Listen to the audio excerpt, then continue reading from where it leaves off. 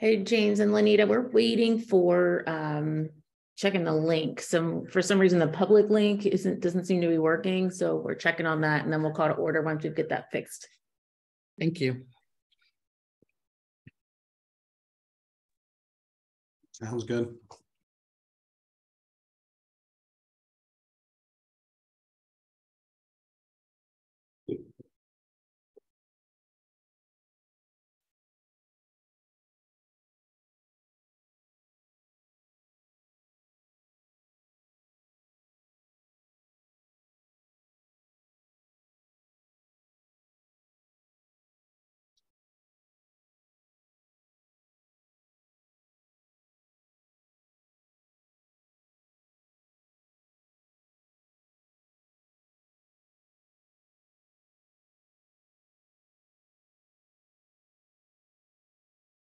Good morning. We are ready to begin our first budget hearing for the tentative FY24 budget. Present, we have Ms. Lanita Broom, Chief Financial Officer and Board Member and Chairman of the Board, James Herndon. Ms. Broom, go ahead. Good evening, Board Chair, Board members, community, and colleagues. We are approaching the end of budget season. And hey, Lanita, we can't hear you.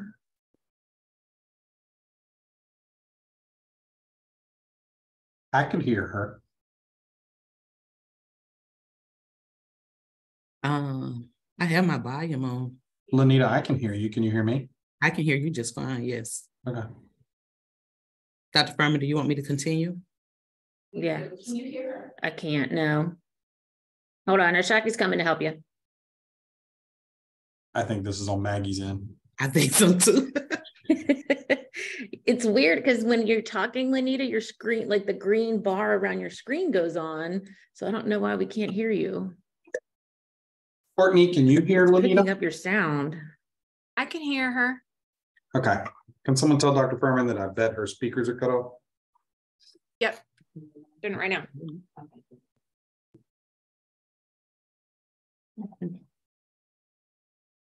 Do you all want me to heard continue? You earlier too when you were on with Ashaki. So we can hear you.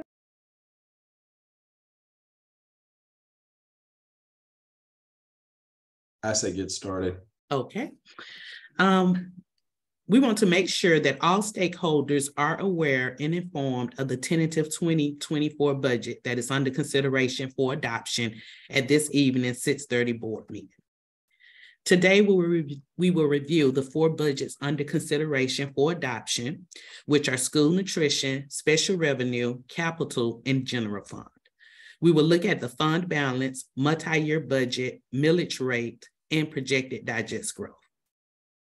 Since November 2022, we have had consistent and ongoing discussions on the fiscal year 24 budget.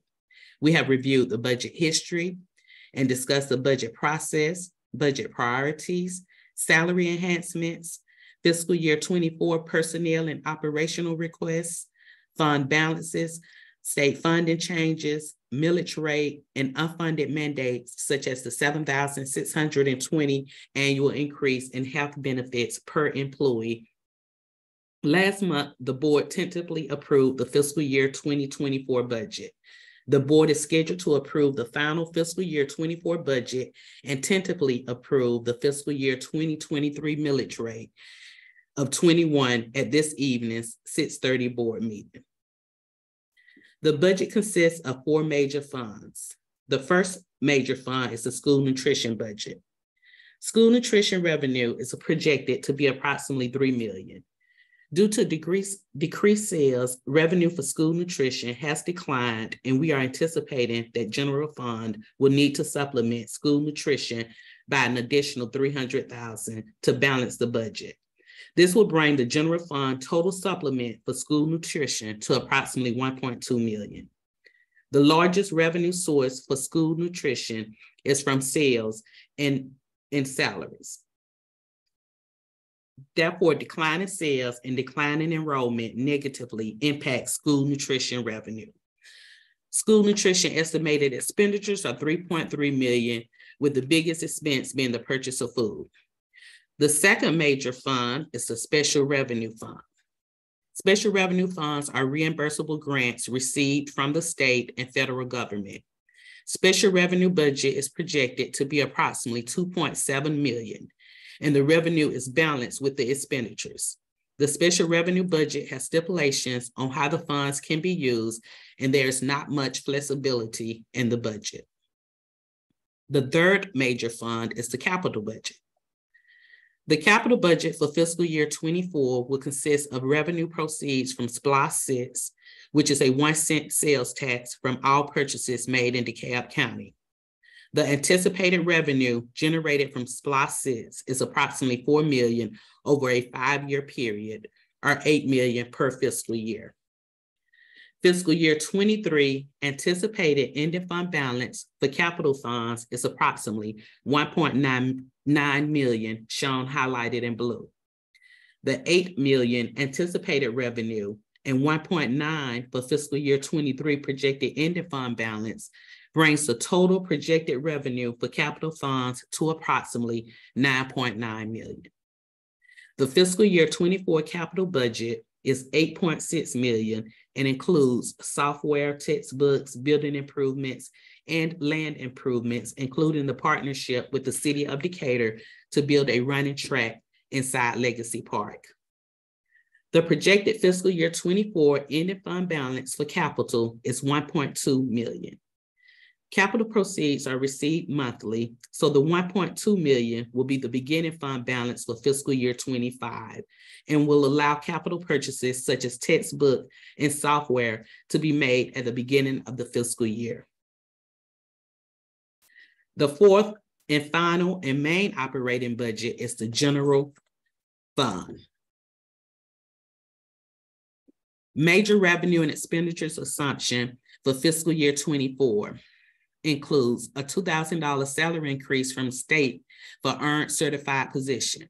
This equates to about 415 of the district's 900 plus positions. The positive and negative to the side indicates that this is both a revenue and an expense. The state will give us the funds and we will expense it out to personnel. Increase in local 5 meal share contribution to QBE. To participate in the QBE program, which is the state's funding program, the state deducts the equivalent of 5 meals from the district's funding. The 5 meal is based on the tax digest value. The 5 meal is a percentage of the tax digest. So when the tax digest grows, so does the amount required for 5 meals. The red negative indicates that this is a deduction from revenue. Increase health benefits of certified employees by $7,620 per employee. For fiscal year 24, the state will fund the increase for all certified employees. So this is both a positive and a negative. Projected 7% increase in tax digest is an increase in revenue. General fund expenditures assumptions include increase of $250 per month or $1,500 for 6 months per non-certified employees for health benefits effective January 2024. The state is not covering the cost for non-certified health benefits, so this is an increase in expenditures. A little over 235 non-certified employees currently use the district's health benefits. Increase annual benefits for certified by $7,620. This is both a revenue and an expense since the state will provide funding for certified employees. $2,000 salary increase and staff increases for all employees. The state will cover the $2,000 increase for 415 employees, and the district will be responsible for funding the remaining 500 plus employees. Personnel and operational increases for fiscal year 24 will also increase expenditures. Federal trends that are currently impacting the budget and are anticipated to continue impacting the budget include a nationwide decline in enrollment. School-age population are moving away from urban areas. Decline in birth rates. Inflation rates are increasing and there are challenges in all labor markets with recruitment and retention. An economic slowdown is on the rise. All of the assumptions and trends were taken into consideration while building the fiscal year 24 general fund budget. The projected general fund revenue increased by $9 million from the current fiscal year 23 to fiscal year 24. As discussed on previous slide, the tax digest is projected to increase by 7%. Local other consists of funds received for tuition, surplus sales, facility rental, alcohol taxes, and miscellaneous revenue, and that stayed constant. State general and other is revenue received from the state. The increase from last year is due primarily to the $2,000 salary increase for earned employees and the increase in health benefits. Total projected revenue for fiscal year 24 is approximately $95.5 million. The detailed breakdown of revenue increases is listed in the appendix. Fiscal year 24 general fund requested expenditures additions. Departments and schools are requested to submit detailed expenditure requests each fiscal year. The department or school budget owner must justify each request and tie it to one of the district's strategic goals. There were approximately $5.7 million worth of expenses requested this year. In addition, there were $6.3 million in expenditures increases for the salaries and benefit increases previously discussed. The superintendent reviewed each request, and of the $5.7 million, approximately $3.3 million are being recommended in conjunction with the $6.3 million increases for salary and benefits for fiscal year 24. Details of the $9.6 million of requests are listed in the appendix. Adding the approximately $9.6 million fiscal year 24 additions to fiscal year 23 budgeted expenditures result in a fiscal year 24 expenditure budget of $97.4. This slide is your 2024 tentative general fund budget that was approved at April's board meeting and is scheduled for final approval at this evening's 6:30 board meeting. In order to balance the budget, $1.9 million, as highlighted in yellow, will be taken from the fund balance, which leaves a projected ending fund balance of approximately $7.5 million. The millage rate remains the same at 21. The ending fund balance percentage is 7.65%, which is higher than the minimum fund balance of 4% as required by board policy. This slide shows the fund balance percentage history from 2012 to present. As shown, the fund balance is decreasing at a rapid pace. Board policy specifies a fund balance between 4 and 15%. Ideally, 10% is a good fund balance for the district to maintain. This is a snapshot of a 3-year multi-year budget. Local revenue increases by 6% each year. Other local increases by $100,000 in fiscal year 25 and $50,000 in fiscal year 26. This increase is due primarily from tuition, alcohol taxes, stop arm camera revenue, and surplus sales. QBE state funds remain the same due to declining enrollment. Until enrollment increases, the state will hold the district harmless and not take revenue from us.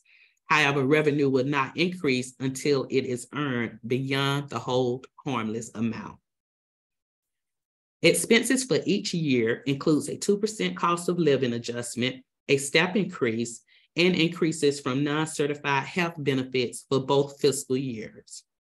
Non-certified health benefits increases will be phased in over the next 3 years, starting with $250 per month per employee for fiscal year 24 and 25, and $135 per month per employee for fiscal year 26. 5% operational increases is built in the budget for fiscal year 25, and a 3% increase is built in for fiscal year 26. 1.3 would be needed from fund balance to balance the budget for fiscal year 25, And in fiscal year 26, we would add 540,000 back to the fund balance. This is based on the assumption that the millage rate remains at 21. The fund balance for all years is above the minimum 4% as required by the board. General fund millage rate. As stated earlier, the fiscal year 23 millage rate will remain at 21. This slide shows the millage rate history from 2014 to present. As you can see, the millage rate varies and dependent on the economy and the needs of the district. Although the millage rate will remain the same, additional revenue is projected based off of a minimum of a 7% growth in the tax digest. We will not know the exact growth of the tax digest until the Board of Assessors approve the real estate values, which is tentatively scheduled for May 19th.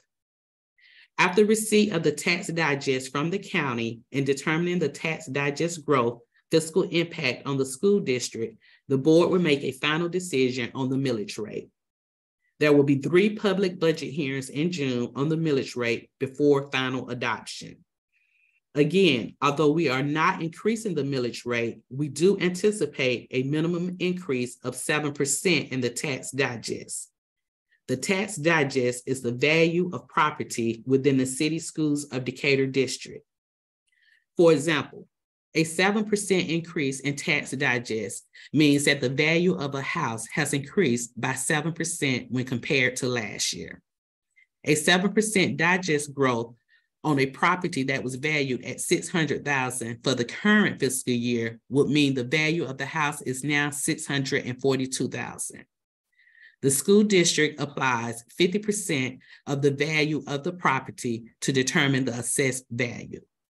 This means we take the value of the property, divide it by 2 to get the 50% assessed value, multiply the assessed value by the 21 millage rate, and this gives the school taxes per year before any exemptions. So currently for a house value at $600,000, the annual property tax is $6,300 before any exemptions. If the tax digest grows by 7%, the value of the property increases by 7%. And since the millage rate is a percentage of the assessed value, the amount of taxes you pay increases as the value of your property increases. So although we are not increasing the millage rate for property valued at $600,000, we would receive an additional $441 in tax revenue based on the 7% increase in the value of the property. Basically, with a 7% tax digest growth, this will be an annual increase of $74 for every $100,000 value for property. This slide is your fiscal year 2024 tentative budget for all 4 funds. Questions and comments?